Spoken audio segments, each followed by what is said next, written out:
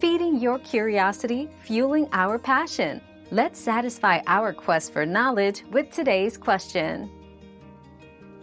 Yes, you can exfoliate your skin before using a mask.